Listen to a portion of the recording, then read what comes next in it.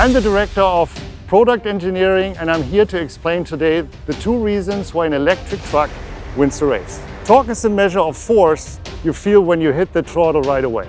Power is a measure of how fast the engine or motor can actually apply the torque level.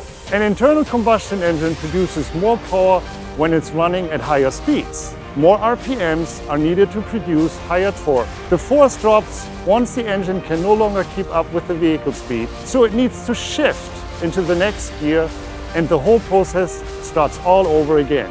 With an electric motor, you have instant torque at low RPM.